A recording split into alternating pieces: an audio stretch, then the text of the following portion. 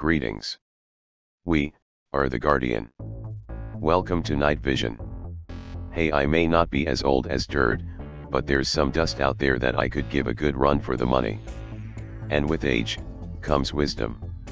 I've been around the block a few times, and learned a few lessons along the way, most, the hard way. So let me give you just one tiny piece of advice.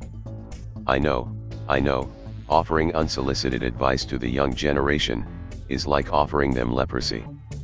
But it's because I care, and I would hate to see anyone waste as much of their life, as I did. So here goes. The key to your success in life is: he who dies with the most toys, wins. Woohoo! If you can just embrace that ethereal concept, it will change your life forever. He who dies with the most toys, wins. Obviously, on the surface, that's a bunch of bull crap. But upon closer examination, it is actually quite true, even revolutionary. He who dies with the most toys, wins. It all comes down to your definition of toys. In the secular world, a toy is a barely useful object that is used as a status symbol.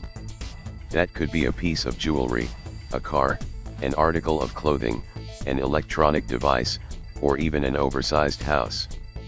But when I say, he who dies with the most toys wins, the toys I am referring to are verbs, not nouns.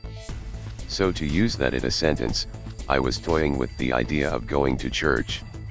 In that context, to be toying with an idea means to ponder, to consider, to deliberate, simply to think. Nobody ever wakes up in the morning and says, let's solve the meaning of life. Trying to figure out the meaning of life is usually just a fleeting thought for most people. They just toy with the idea. But like an old broken Barbie doll, or a busted up old Matchbox car, the idea gets tossed out, like an old toy.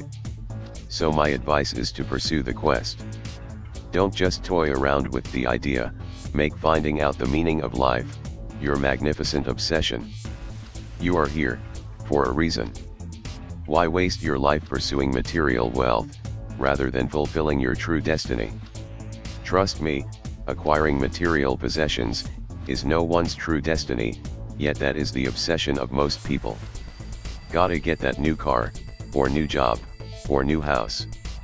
Hey, there's nothing wrong with working hard to put food on the table. But we work to live, not live to work. There's so much more to life than a fancy car, or a 5-bedroom house. Figure out your family's minimum material requirements, and be content with that. If you ask your kids if they would rather have more time with you, in a smaller house, they'll take you over the bigger house, anytime. If not, it's time for some new kids. Peace be unto you and your house.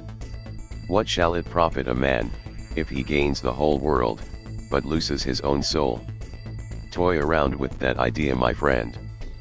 But don't just toy around with the idea, make finding out your place in life your magnificent obsession. Maybe you could start with a spiritual garage sale. Sell the trinkets, and start your treasure hunt for the true pearl of great price.